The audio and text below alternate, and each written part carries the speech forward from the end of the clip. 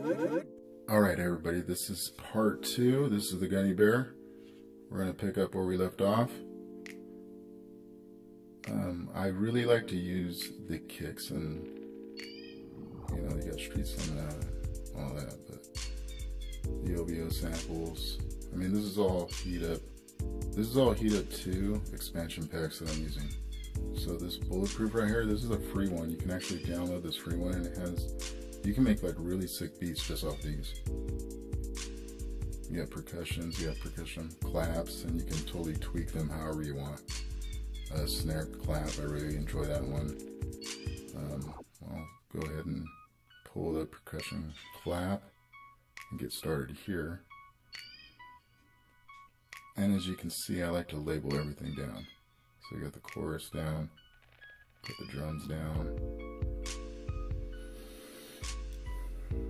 And this is like very, very, very simple. This is like a really easily two-step beat. And with this two-step beat, going over and over again, you kind of want to listen to your levels and start to adjust everything. I apologize for not putting up the sound. I just wanted the visual quality to come through so you can kind of see what I'm doing, and then you'll kind of hear how fast that sample was at the end.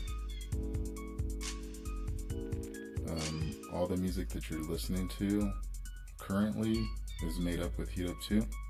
So anything that you're hearing that's cutting underneath me right now, that's all current beats that I made.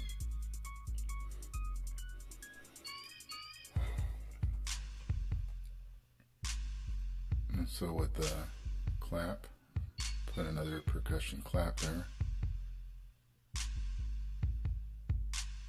And you really want to set it, you know, how you're going to get a good feel for it. So I would set it so it's off something off like that, especially with the drums that I was doing.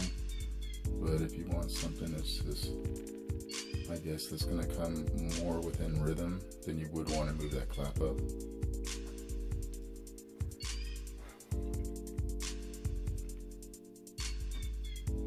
So you'd want to set it somewhere around there and just let it loop over and over again.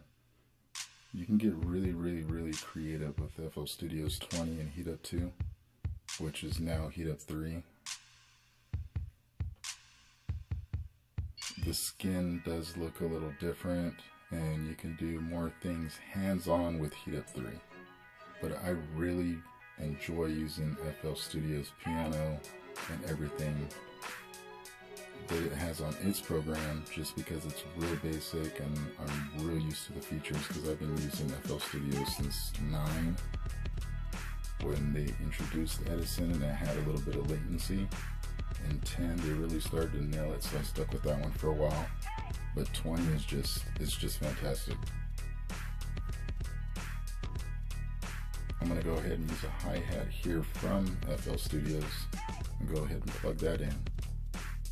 And if you noticed, after I added that hi-hat with a high snap, then I'm going to go ahead and fade it left to right just to get something real crisp, so it really does sound different.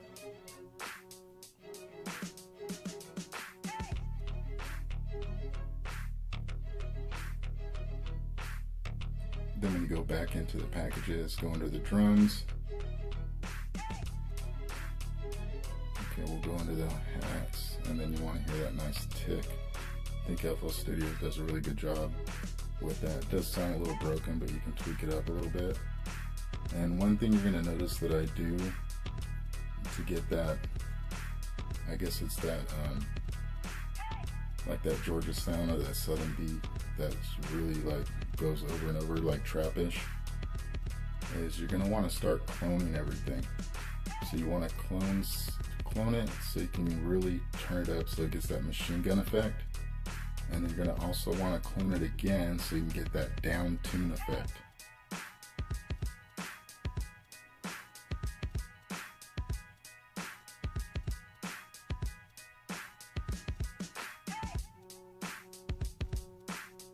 Okay, right there with the feed, if you notice with the feed I didn't turn it up all the way, That way you really don't get that much interference. So you get that machine gun effect right there on that 808 channel 2.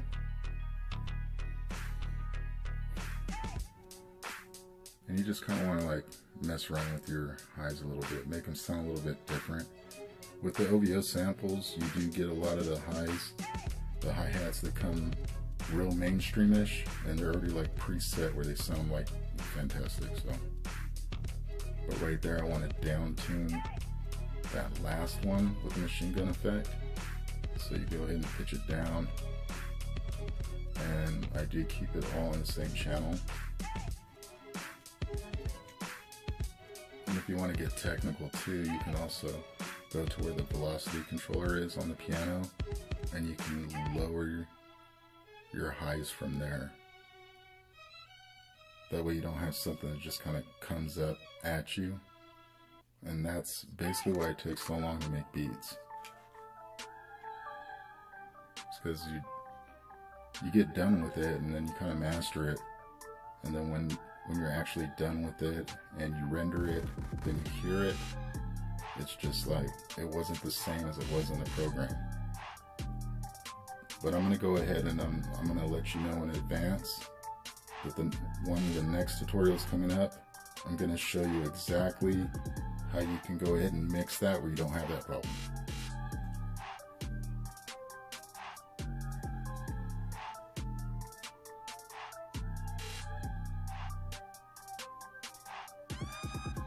I mean, this is such a simple beat. I really don't make beats like that. I'm just trying to give you the visuals as best I can so you can see how Heat Up 3 would just go perfect with FL Studios 20. And with the tempo, like I always mess with the tempo afterwards. Like you get a certain tempo in your head and you're like, okay, that sounds great. And then you end up adjusting it to where you can actually lace it. Because when you're making beats, you want something in your head's got to go when you're making a beat. You can't just, well, you can just kind of like, you know, go out and make whatever kind of beat you want and just go from there. But if you're lacing down your own beats, rapping over them, then you're gonna want what you like visualized. That's what you want to come out when you're doing Heat Up 2.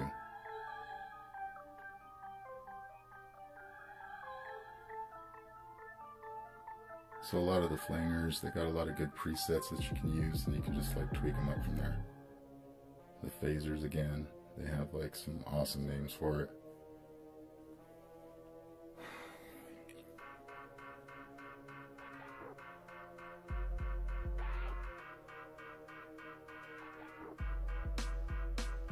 And I just want to say that the mixer on FL Studios 20 is just so fantastic. You can really link and chain everything. You can get really creative and have presets where all the colors come out perfect.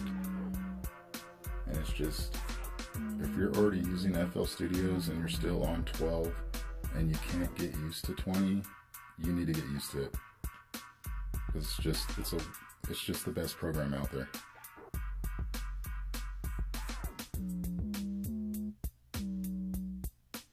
And that's about it. So this is the beat that we went ahead and made, and it took about, I don't know, somewhere close to 16 minutes just to get like a little bit of a sample and then render it. And I'll see you guys soon.